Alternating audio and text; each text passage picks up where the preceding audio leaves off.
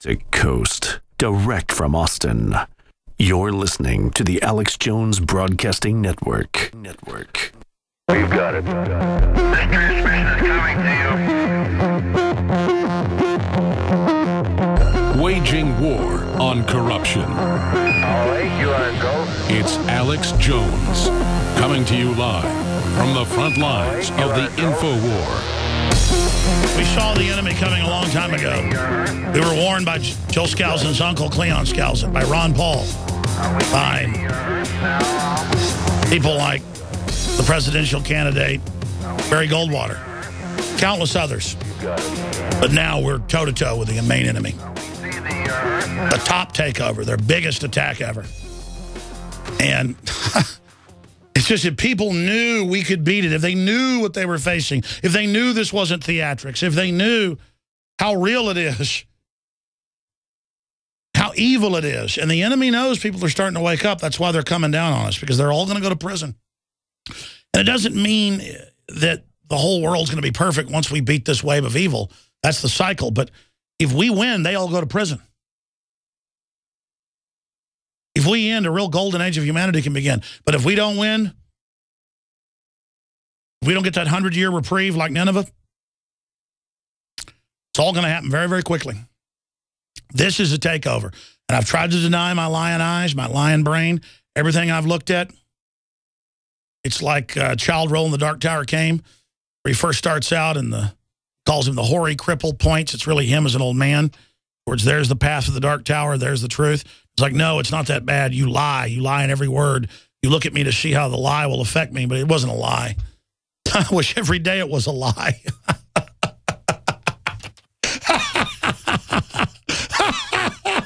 Oh, I'm sorry. Andrew in Illinois, then Tony, Vince, Kim, Max, and Julio. That's all I got time for. Go ahead, Andrew. Thanks for holding. Go ahead. Yeah, great show. I just want to tell you that maybe I talk on the air afterwards that I did work for Jerry Corsi. But what I want to talk about, the Purge reminds me of the movie that came out, a cameo face of the movie poster. It'd be great to add out 200 generals fired and the banks being changed around with the all stuff that's going on currently, you know, to do that with the backdrop of the movie poster. That'd be kind of neat.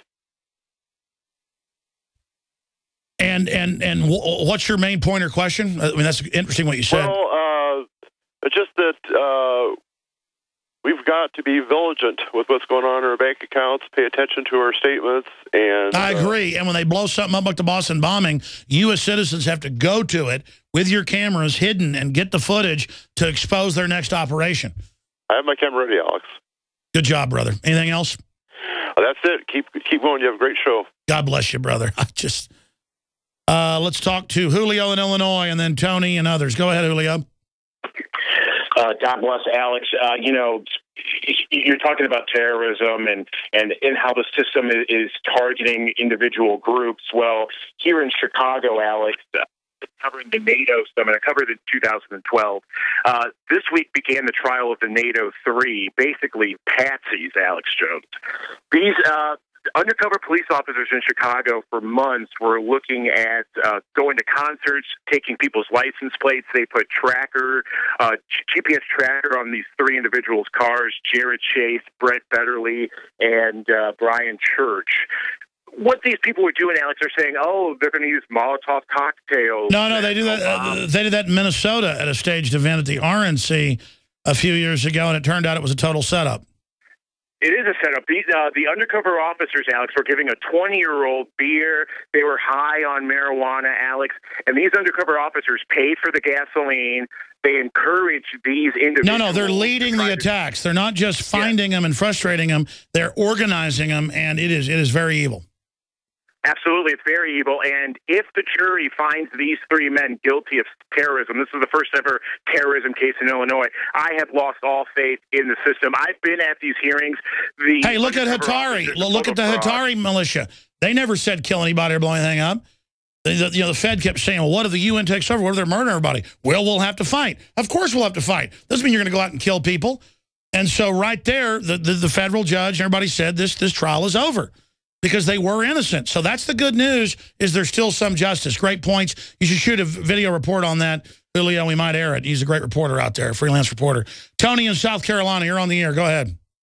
You and Alex. All right, brother. You've had economists on that warn the people to only keep enough Federal Reserve notes around to handle their immediate needs.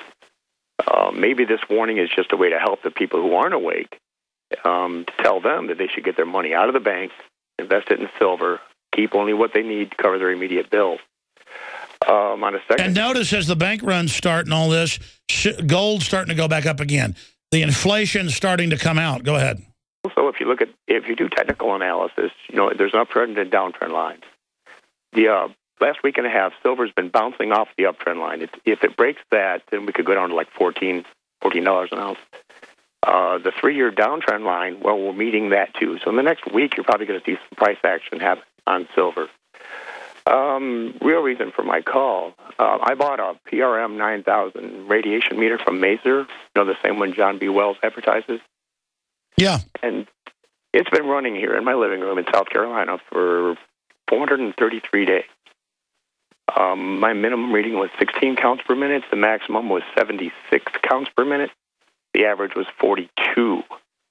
The maximum was on December 29th at 4 o'clock in the morning. So I don't know what happened there, but that was 76 counts per minute.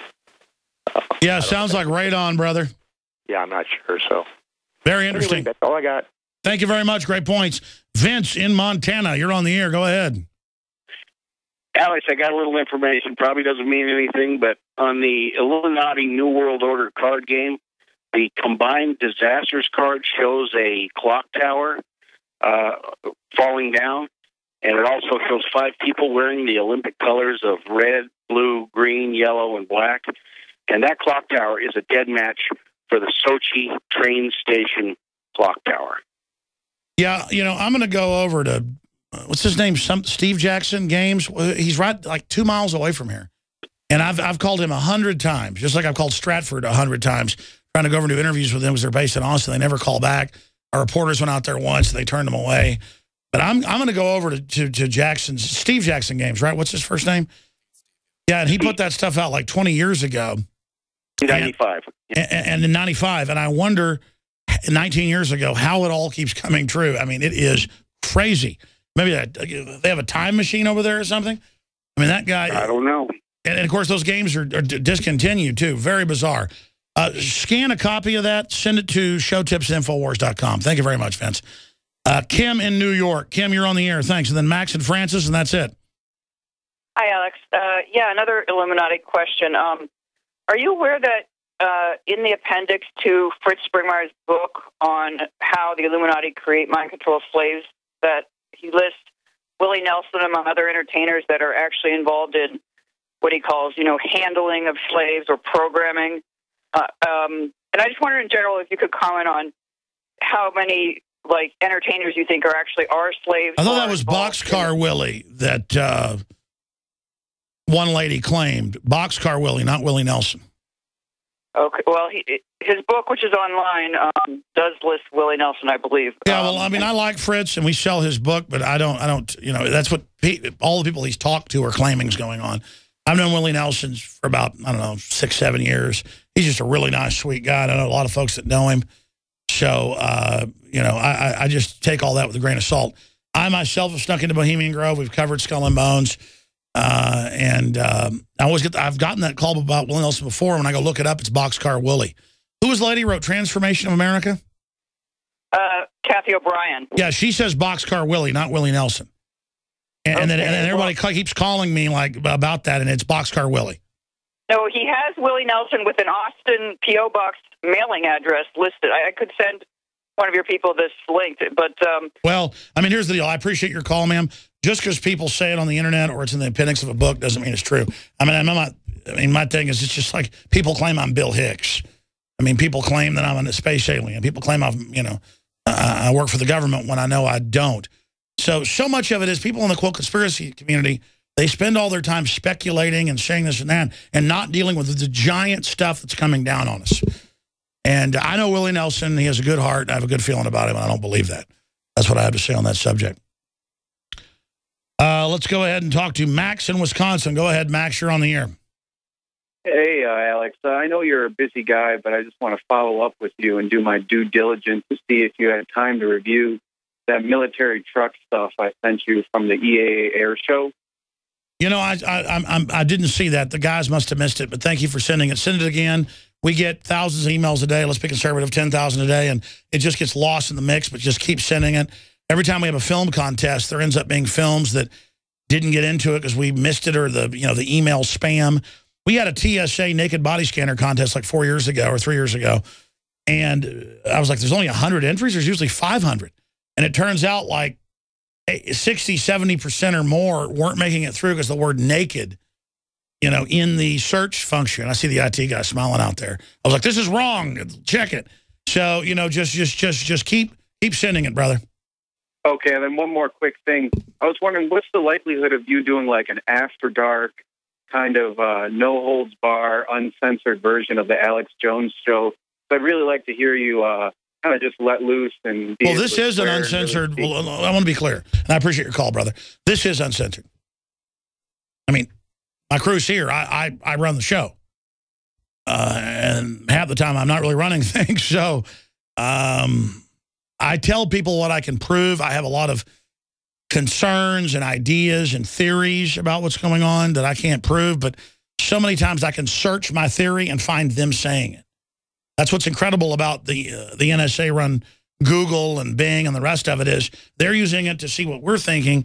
They're all talking too, so I'll have some thought about them. I'll search it, and there they are saying it.